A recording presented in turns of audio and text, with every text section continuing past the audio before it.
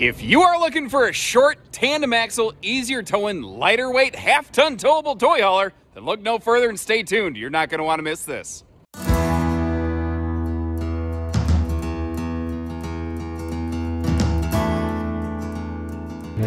Hello everybody, welcome to Haylett RV. My name is Josh the RV Nerd, and behind us coming in just under 4,800 pounds, which leaves a little over 2,800 pounds of potential cargo space available, which I think is pretty reasonable for something this size. The Grey Wolf 18RR, seen today in Black Label Edition with that smexy fiberglass and a host of other upgrades that we're going to touch on as we go. This is available in both the Standard and the Black Label series, and like I said, where this one comes in, there's the 22RR big brother to this, which is awesome. It gives us a private front walk-around bedroom. There's also the 18RJB Wolf Pup little brother to this, and maybe those numbers don't mean anything to you, but the Wolf Pup is a single axle. And then you go all the way up to that 22RR, and there's kind of like a missing link in between, and that's where this one comes into play. Now, Cherokee's had this model in their lineup kind of off and on over the years, and I think they finally really got this thing dialed in because the kitchen space in this is phenomenal for such a small camper. Now, the entertainment space inside it, admittedly, is not great, but it's a toy hauler. You have those massive windows, you have that patio, you have outside TV and grilling hookups. This thing, I think, when you get there, it's for people who spend more of their time outside. It's definitely not for sitting inside watching TV. You're going to find it is not really well suited to that. Interestingly, if that is what you're looking for, like, I want a shorter, lighter tandem axle toy hauler, we have that option for you here at Haylett RV as well. That would be a Wildwood 190, which is something that I'm going to reference 100 times probably in this video. And what I'm going to do here to help you kind of sort all this out, because I don't expect you to memorize the alphabet soup of this business the way that I do. I'm going to leave you links in the video description where you can check the Wolf Pup little brother, you can check the 22RR big brother, and then I'm going to leave you a link to the cousin, as it were, over in the Forest River Wildwood family. What's really interesting is both the Wildwood and this Cherokee are available in the conventional corrugated skin as well as the fiberglass. So we really have some awesome options to look at two trailers, like a number of different ways to really help you find the one that fits you best. Now, this is the first time I've covered one of these, so do me a favor, really leave me a lot of feedback. Let me know what you like about this one, what you'd like to see different, and I'll definitely leave you a link in the video description and check for pricing and availability. And if you like the good, the bad, the ugly, with everything in between that we share you, make sure you hit that subscribe button and like our video. Let's get going. Now, a real quick look before we crack open that rear toy hauler ramp wall here. It's a single bench model as compared to its big brother, the 22RR. Now, by contrast, the similar Wildwood 190 that I'm going to reference a million times in this video, it would actually have a second bench right there. Some people like that, some people don't, and that's why I'm really glad that we have both options here for you. So that, you know, you can really kind of compare and contrast them to see which one works best for you. And they each have some advantages over the other, because when you're in a small space like this, you only have so many things that you can work with. We'll see this better from another angle, but here's kind of my, like, 10-cent overview of the two. If you prefer a better entertainment center, you're going to prefer the Wildwood. If you prefer a better kitchen, then you are going to prefer this Cherokee right here. But something they both do is they both give us a little bit of Dinofa. Because they will both include something like this, a little free-floating folding leg table, which is a lot of F's and a lot of alliteration for one quick sentence. But some of those little Cherokee things that they're doing right here, it's easy to miss. It's not a major thing, and it's not flashy or fancy. But they're putting this backer on the bottom of the table. I don't know if you call it a backer since it's on the bottom. But what they're doing here is they're giving the screws for the folding legs something far more substantial to bite into. And it's kind of been my experience that when a manufacturer does that, you, generally speaking, don't have to worry about the table legs falling off or wiggling off, because that table being free-floating, it tends to get scooted and wiggled. And especially if you're using it outdoors, on, you know, not smooth, flat linoleum, it tends to pull on those legs a little bit more. So sometimes it doesn't have to be flashy. It doesn't have to be fancy. It just has to work. Plus, you can always just kick that backer cushion off of there, and effectively, this is now just a single bunk. And that's one of the things I look at this floor plan and I say, you know, It's a neat little couples rig, but frankly, if you're just a solo person, or let's say you're a single parent and you have the kid for the weekend or something like that, or you just want to go out, like you don't want a traditional bunkhouse, you want to have room for bikes and kayaks or something like that, or you're doing buddy hunting camping, or a couple single ladies on the fly or something like that. It's nice to have that separate space, and those big door side windows that we saw, you can maintain your privacy with those. And of course, those windows are over here on the door side of the RV, which affords us some amazing views, which is one of the other reasons I really like these patio units, because whether you're sitting inside or, once you get to your destination, you set things up, you bring a couple chairs out here. And I mean, obviously right now you're looking at, our dealership, but the sights, the scenery that you can get, pretty awesome in here. It is carpetless and ventless flooring, which sounds like something that should be default in all toy haulers, but there are some that still don't do that, amazingly. It's got 6 2,500-pound D-ring tie downs, and they start all the way here at the back wall. And I like where they put them, because they put them at kind of like the bathroom break wall right here, and then again all the way up front toward the bed. Now, if we refer back to the beginning of the video, and I'll probably try to remember to put the little diagram on the screen, those are the basic measurements for you.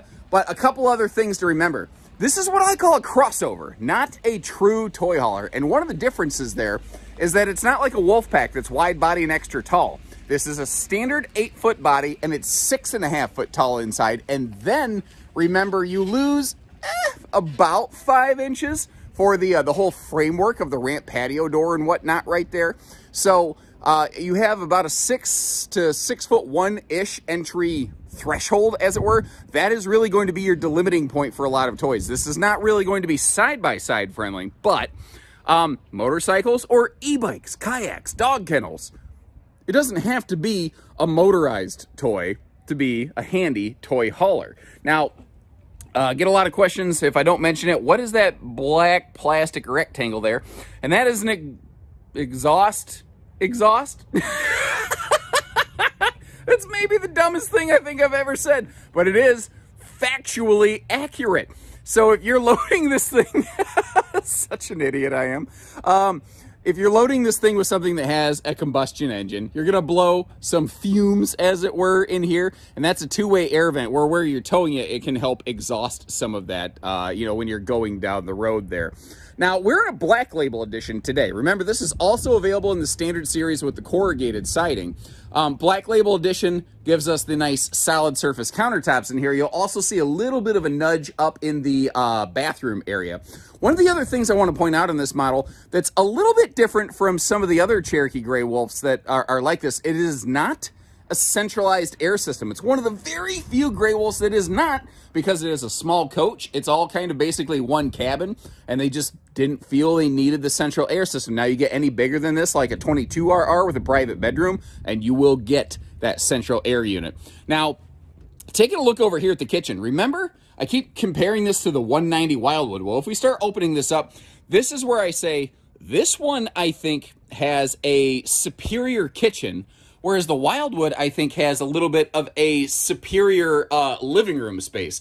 They both have that same 12 volt, 10.7 cubic foot DC compressor fridge. But this one adds, instead of entertainment space, with a electric space heat and belly burner, as some people called it on that one. And again, check that video out. You'll see what I mean why. This one has that full pantry, and it kind of shoves the kitchen back a little bit. But I think it works. You got that black skirted stainless steel sink looking great. Did you notice, and I kind of left it here on purpose, the backsplash, that magnetic cutting board backsplash right there, can be used as a side splash.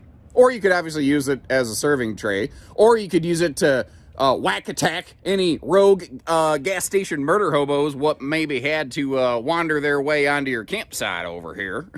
You gotta watch out for those guys. You people keep thinking, oh, Josh, you're so silly, gas station murder hobos. They're real. They're out there. I'm telling you. Now, that skylight up top, by the way, it does have a privacy shade that you can pull down. Not so much for privacy from the aircraft flying above, but to help block the sun, which is really nice on that thing. One quick stop on the way, though. This is our converter box right here. One of the cool things Cherokee does is their converters are lithium battery capable. Basically, there's a little selector switch inside of it. You can tell it what kind of battery you're using, so it can make sure it's sending the proper juice to get that battery totally topped off. A lot of people don't realize not every converter is lithium friendly. There are a lot of them that can only get a lithium battery up to like 80%. And maybe they have a solar package that can get it back up to 100% after that. Maybe they don't. Remember, too, Cherokee has that juice pack. That's what the little red key is over here. That's a battery disconnect, where if you want to kill everything in this trailer so that you're not trickle drawing off the battery, what's cool about that is the juice pack on the roof. It's a basic 50-watt panel. It is still tending the battery, so the next time you fire that up, you need it to run the power jack or run the awning or something like that, it's going to be charged up, ready, good to go, and that will extend the lifespan of your batteries potentially 2 or 3 times longer than just constantly letting them drain and replenish them. That's terrible on batteries.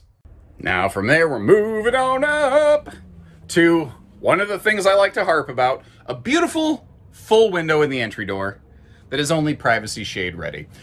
Thankfully, the shade upgrade is very simple, very easy. Frankly, it doesn't even require any significant tools to install. Bonus points, by the way, recommendation from a lot of our viewers who have those things, install them down here so that the shade opens upward. Because what it'll let you do is from the ground level, nobody can really see through.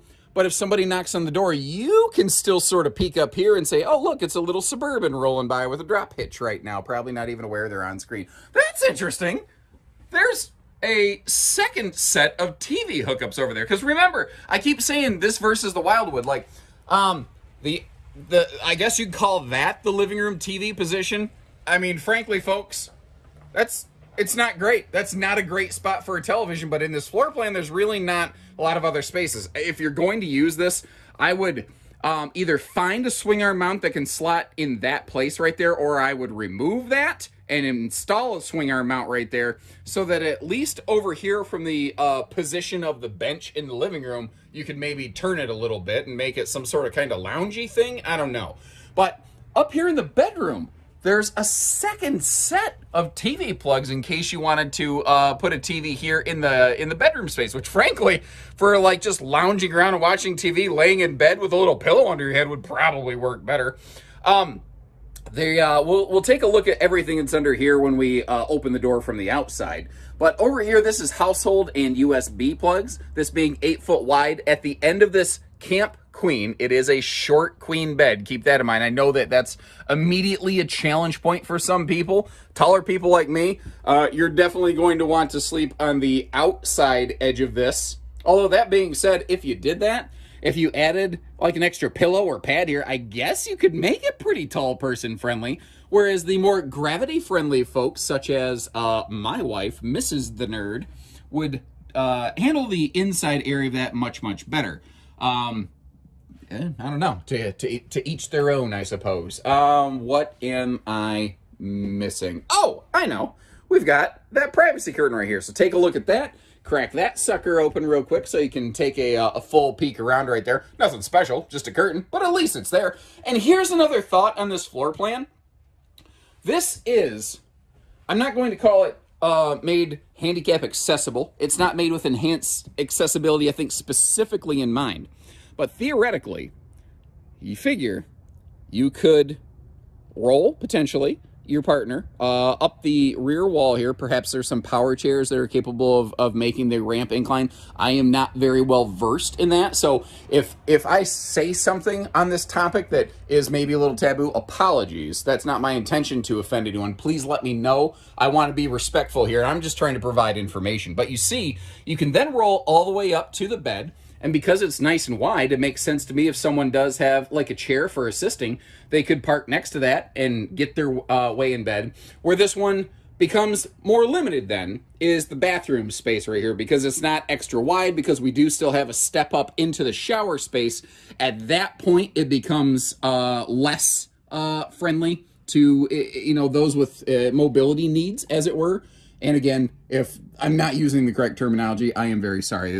My intention is to be respectful and informative. Moving on from there, you will get the Big XL vent fan up here in every one of these bathrooms. And this is 6.5 foot tall inside. So that means that my head is in the bubble. One of my viewers called me a bubblehead the other day, and Frankly, I'm not even offended by that. It's fairly accurate. But right here, this Black Label edition goes like insane with luxury fifth wheel shower hardware here. And I've had some people actually say, man, that's too much. I think that's too much for this camper. I mean, I'll take it where I can get it. If I can get a nice feature in a trailer without having to get all the way up into the budget of a, you know, six-figure luxury fifth wheel, buddy, I'm going to do it. We do have a shower over here, which I suppose if your legs are really long, you can actually cheat and extend your legs out that way and do some funky shower yoga. That being said, this bathroom is not any bigger than it absolutely had to be. You can see how my elbows, well, my right-hand elbow was up here on that bathroom countertop. My left-hand elbow had room. I do have just enough room at my size to be able to utilize the butt napkins, as it were, to take care of myself after I'm done doing my business. If you're a bigger person, this may be a problematic room for you. Now, my recommendation for something like that, take a visit here. Try this thing on, you know, for size, like a pair of pants. Hey, honey! What? Does this camper make my butt look big? Could you stop talking? Okay. Now we're gonna touch on all the various exterior Black Label elements as we go. Obviously, that gorgeous fiberglass skin being one of them. But first, there's a little more pedestrian thing I want to touch on. A pair of them, actually. A full outside utility shower and black tank flushes right above the single consolidated sewer outlet on this one, which is really nice. Also, the holding tanks on this are in a underbelly enclosure. Now, quick note for clarity, the entirety of the underbelly on this is not fully enclosed. It's not a Magic Four Seasons camper, but where your holding tanks are located, those are enclosed to give you that extra protection. Now, interestingly, no matter whether you're looking at the Standard Series or the Black Label, you still have a aluminum nose sweep on the front. That's actually kind of cool because it's an extra thick aluminum, which basically the whole nose of this thing is now kind of like having a stone guard. And if you look at just that roof line, you can see that juice pack solar panel just kind of peeking up over there. Even right now, it's doing its job to make sure those batteries stay topped off and tended so that, like I said, when you are you know, not camping regularly and you come back to it, she ain't gonna be dead on you. Power tongue jack up front here is something that we get with the Black Label package, which is very nice when you're hooking up weight distribution systems. Although the standard Cherokee quick jack that you'd find on the non-Black Label variety, let me give you a little demonstration of that. 8 seconds up and down. It is that is one of those things that I think is a very underrated asset on the Standard Series Cherokees. Magnet holdbacks on the Black Label series are another one of those handy little upgrades, and we have added a spare tire to this one. And I know it looks funny just kind of sitting in there, but there's not like a rear bumper where you could mount one of those on this one, so there's just only so many places, you know, you could put it. You do have a gas grill quick connect coming off the side in case you want to, you know, fire up a grill or griddle or anything like that. And one of the things I like about that is it's not directly under the awning, so you're not smoking yourself out. It's actually kind of funny how many manufacturers will put an outside grill hookup station directly under an awning and then put a sticker next to it that says, by the way, don't use the awning when you're cooking. What kind of sense does that make? I don't know. That doesn't strike me as very smart. Now, it's not a massive awning. What is it? It's like, I don't know, 12 foot, something like that. I'd have to tape measure it. I looked at too many specs already today, obviously, and I'm failing. But the point here is that it's got all the windows, the door covered, your outside TV station, all that little stuff is kind of all covered up. And in the back here, after I've had me one too many, which is one more than one, because when it comes to drinking, Uncle Josh is an ultralight, we got the Drunken Uncle leash latch, which evidently you can also use to keep your pets at your campsite. Who knew? On the back here, the ramp patio is a standard feature on these. And some people, in case you're wondering, like, how do I load my motorcycle? What do I do with all of that? When you're loading stuff, basically you're going to, you know, that center gate where I have like one folded out right now on the right-hand side, then one folded in. You're just going to leave them both folded in, and then you can just ride your bike right up the ramp, and then you reattach the cables if and when you want to convert it over into patio mode here. Now, up top, you can see where we have that LCI Insight backup camera and the extra flood load lighting with the Black Label package. One of the other things I wanted to show you, though, is if we close that down, just to give you a look at the rear door back here, but specifically the latches. One of the things I really like is they use a cam bar latch system on this, which is a positive latching system, which if you don't know what that means, basically it self-catches itself without needing a key lock. But it also still has a key lock, which I think is very cool. Oh, major feature I forgot to talk about inside. I'm so sorry. You want to talk about a cool feature? Pun intended. Let's talk about a larger 15,000 BTU air conditioner standard on these. So I know it's not centralized, but given its small size, you'd be breathing icicles in this if you want to. Black Label also swaps out from the non-tinted framed windows, which are good for airflow, to frameless windows, which tilt open for rainy day airflow, albeit they don't tilt open terribly far. So kind of keep that in mind. There's, again, willing to always tell you the good, the bad, with the ugly, with everything in between. The RV has limited outside storage, and I love that Cherokee wants to make sure that you're not mixing your black tank stuff with your freshwater stuff, you know, so they give us a handy sewer hose caddy here. And you see there's also multiple mounting points for the suspension shackles on this. So you could actually raise the body up on this a little bit higher if you wanted to. Now, one other thing here Cherokee does on a lot of their RVs, they don't do a full TPMS. But on their valve stem caps, they have little tire pressure indicators. The idea is that this is supposed to flip from green to red when it is under pressured.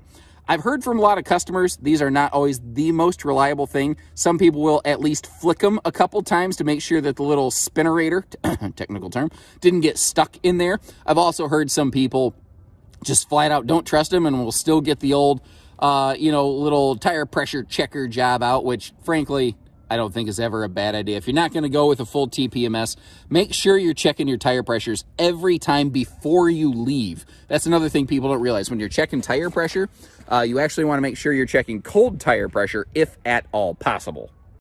So thanks for hanging out with us once again here at our family-owned and operated facility. Remember, we don't do hidden dealer fees. We just do everything else. And again, please leave me, any questions, comments, the good, the bad, the things that you like, you don't like, all that stuff. If there's something you don't like, maybe just be nice and leave me a note on something you like too. Sometimes a little positivity does help keep the wind in the sails and getting these videos rolling, as it were. So take care, stay safe, have fun, and until next time, everyone.